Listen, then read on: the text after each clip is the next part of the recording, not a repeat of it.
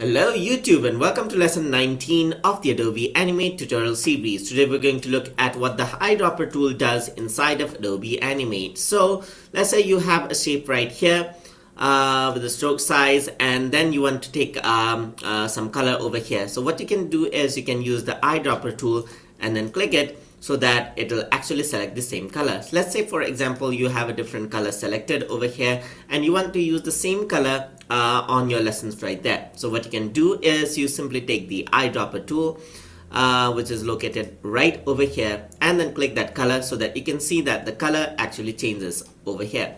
So if you want to set the fill color right here, just click on this fill color icon right here and then select the eyedropper tool. So let me just go to the eyedropper tool and then select it.